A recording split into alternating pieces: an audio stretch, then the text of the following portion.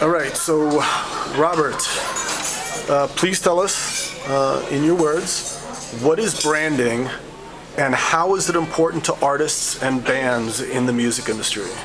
And brands really is about creating a product or a service that stands for something. It's a promise. A brand stands for both tangible and intangible assets that a brand may have. For example, Coca-Cola may be worth, net value may be worth $4.5 billion on their books, but their brand value or their intrinsic or intangible values is worth over $100 billion.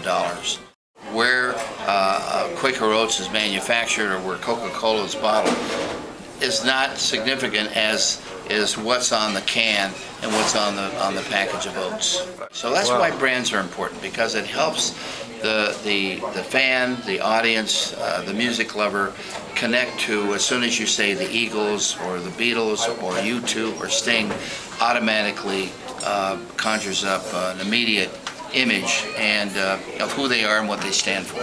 Excellent. Thank you. Perfect.